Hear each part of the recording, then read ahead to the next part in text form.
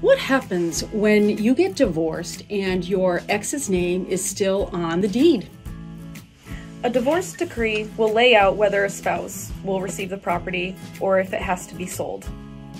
If a spouse is to receive the house, the divorce decree itself does not change the deed. A new deed needs to be prepared and recorded in the Hampden County Registry of Deeds.